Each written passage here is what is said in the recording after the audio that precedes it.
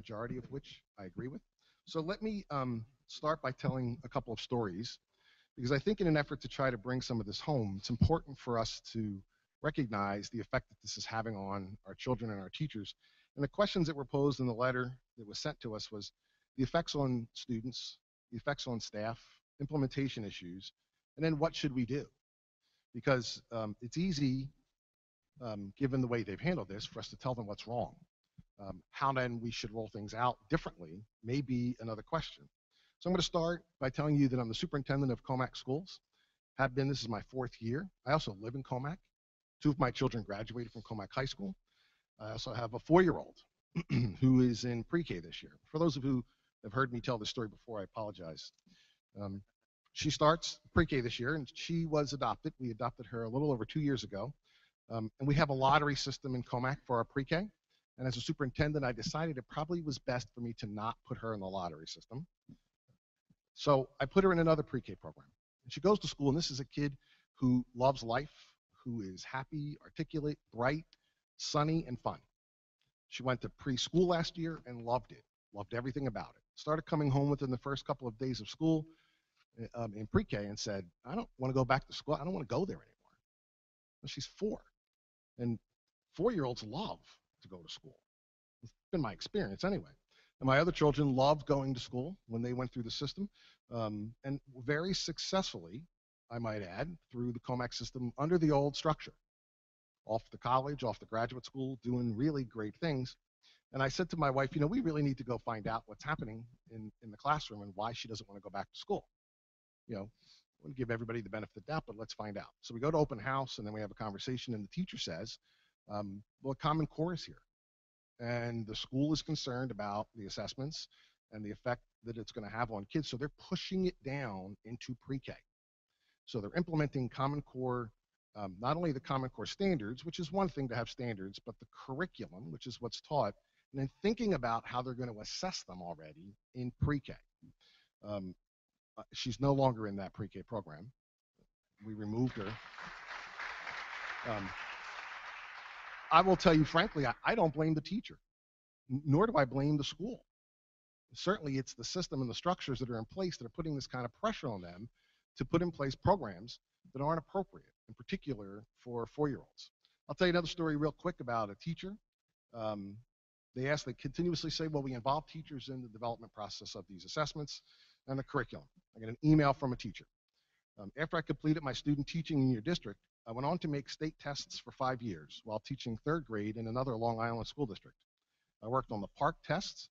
In March, I was notified that 70% of the students would fail the test that I helped create, long before the cut score was even established.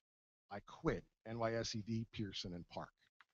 This is a person that they included in the process. And then one that you asked how it affects teachers in another way. A foreign language individual had a conversation with me, and she said, you know, we offer this authentic assessment component in our classes. Now, 2 of my children have graduated from the high school, went through the foreign language program, and I can tell you in all sincerity, they make fun of me at dinner because they sit there and speak to each other in Italian, and I don't understand anything that they say. And they went through a program that was rich in authentic assessment. So the teacher says to me, you know, with all of the new assessments under APPR and everything else that's going on with the Common Core, we're really worried about continuing this authentic assessment component because we maybe should put in a paper pencil test. Folks, that's a travesty.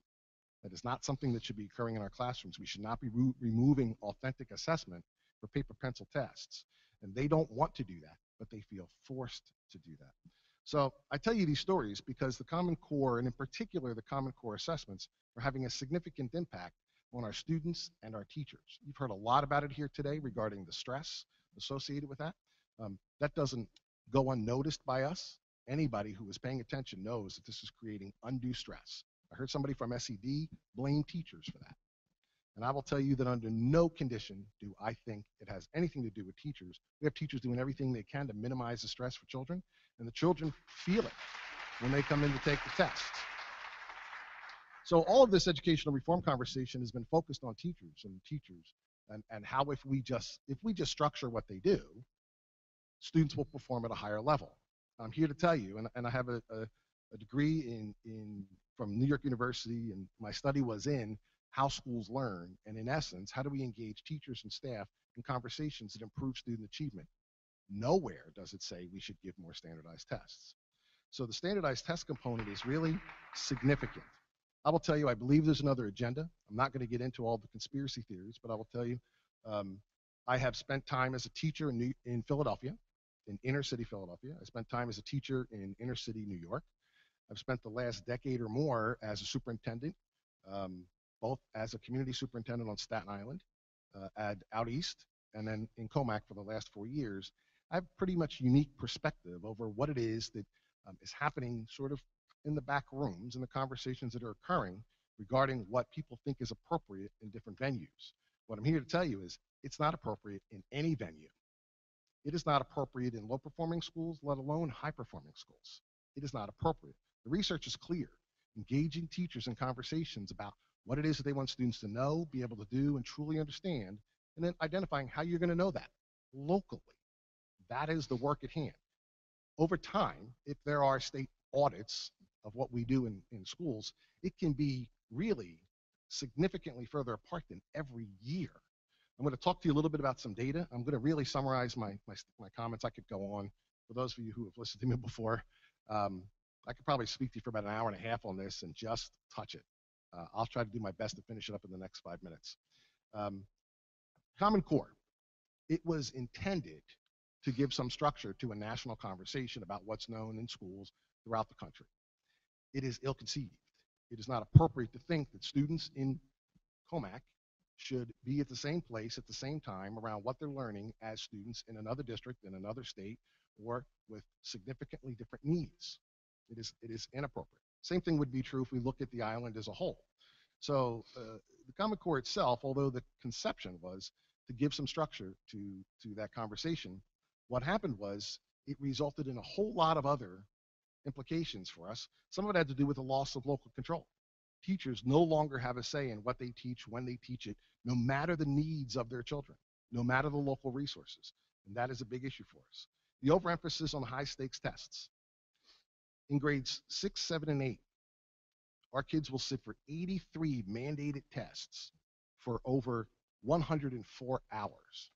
I have a document here that was put together by my staff. It is 7 pages single-spaced of the assessments that are administered grade 3s to 8s as a result of APPR and the state tests. It is absolutely ludicrous. And others have said it here tonight. Teaching is the goal at hand here, and learning. Testing is not teaching. And in fact, it detracts from that. So as we move forward, what do? How do we have that conversation with teachers? There is absolutely protocol in place that districts use all the time. I refer to it as top-down support for bottom-up reform. So teachers and administrators engage in conversations about good practice, what's working in our classrooms, what do we want students to know, be able to do, what do we want them to understand, and how will we know that? And there are things in place. We have our own database that we work on, which indicates these are the benchmark assessments that we use, that we value, that show student growth. The data is irrefutable. Students who graduate from Commack go to college, almost 100%, and that includes students with IEPs. So they are getting at what's necessary, and we can point to any number of districts on Long Island who do exactly the same thing. Struggling schools who may need additional resources or have social issues that they're grappling with don't need additional state tests to help them support student growth and learning.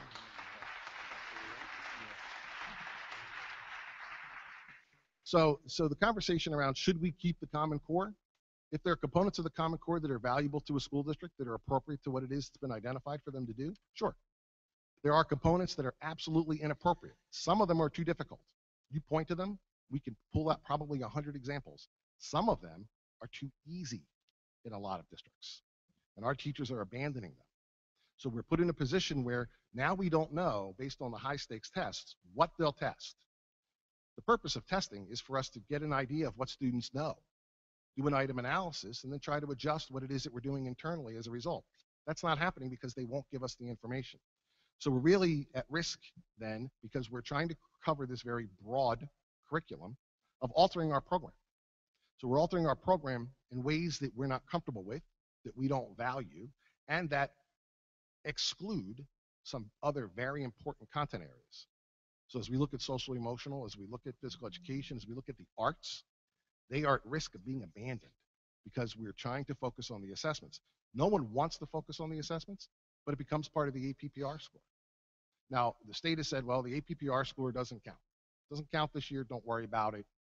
Only we're getting calls now asking for the teacher's APPR score. And parents are wondering, well, is that teacher a good teacher because the kids didn't do well on a state test? And we've done our best to get the word out, and our parents have been terrific in Commack because they know whether or not the student got a 2 in 4th grade does not mean that they're not going to go to college. They understand that.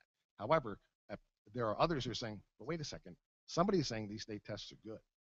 I'm here to tell you they are ill-conceived, they're developmentally inappropriate, and they strip us of valuable instructional time and resources. So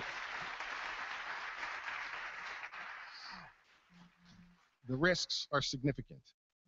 And by that, what I mean is, aside from the fact that we are stripping out just to support the mandated AIS services that increased this year as a result of these assessments. Somebody asked about cost earlier. We have hired $300,000 worth of teachers to give AIS to kids we don't think need AIS because of these tests. I mean, that's a small snapshot, but it's $300,000 for support services where we could be using that in other ways, like the arts, like enrichment programs, like gifted programs, like special services for students who are in need of special services, not a group of kids who we have identified as not needing AIS, academic intervention services, yet we're mandated to provide those services for students. The research is clear, and I'm skipping through these pages as fast as I can. We stand at the precipice of doing significant damage to our schools. There is no doubt that we stand at the precipice. The unfettered implementation of narrowly developed and focused standardized assessments that do not support the mission of providing a well-rounded educational program for our students is ill-conceived. It's not going to work. The idea that we're not including teachers in this conversation is, in my opinion, an atrocity, and I'm not pandering to the audience. Make no mistake, teachers need to be involved in this conversation at a deep level, at the local level. It doesn't have to happen at the state level, where they bring in 100 teachers and say, well, we know what's right to do with the rest of the state. Those that don't agree, you can quit. The rest of us will figure this out and then superimpose it on everybody else. I thank you for your time. If you have any questions, I can entertain them at this time.